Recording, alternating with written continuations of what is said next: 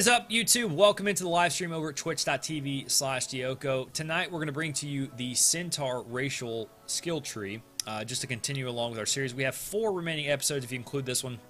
So real quick, we're going to get into it. With the Centaur, there are 3 available classes you can run. You've got Knight, Champion, and Cleric. Okay, so without further ado, let's hop into the game.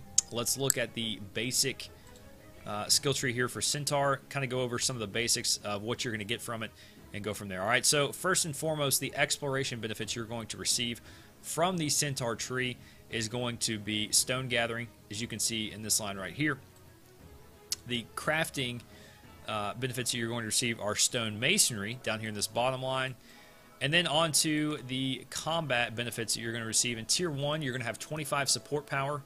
You're going to have minus 5% hard control defense, minus 0.03 personal damage modifier, crit hit damage of 3%, and then finally movement control intensity of 5%. Alright, the Tier 1 benefits you're going to receive: strength is going to increase by 35, dexterity by 15, intellect by 15, spirit by 15, constitution by 30. Okay, so moving then to the second tier, again, we're going up this way towards Centaur, is going to be hybrid. So we'll hop into hybrid real quick. The exploration benefits you're going to receive are animal skinning down here in this line, and then crafting will be leather working right here. Your combat benefits are going to be hard control intensity of 5%, movement control intensity of 5%. You're going to have healing modifier of 5%. Personal critical hit modifier of minus 3%, and then finally you're going to have a physical armor bonus of plus 3%. Now for the stats from Tier 2, you're going to have strength of plus 30, dexterity of plus 20, intellect of plus 15, spirit of plus 20, and then finally constitution of plus 35. Alright, moving forward, finally into the Centaur section of the skill tree. As you can see right here, your exploration benefits are going to be wood gathering at the very top here. Your crafting benefits are going to be woodworking down here at the bottom. Your combat benefits are going to be attack control intensity of 5%, hard control defense of 5%. You're also going to have long cooldown reduction of minus 0.1%.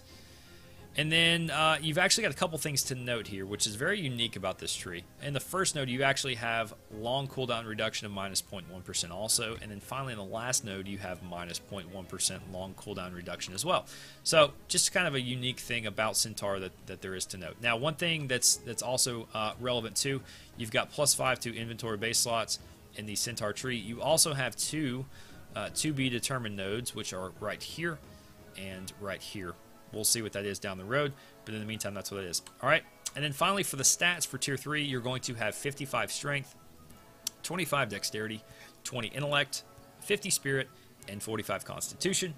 Finally, bringing your stat totals to 120 strength, 60 dexterity, 50 intellect, 85 spirit, and 110 constitution. So as you can see, strength and constitution are going to be the highlights of the stat tree for the Centaur. Alright, guys, this has been the Centaur racial skill tree in the game Crowfall in the patch 5.6.2.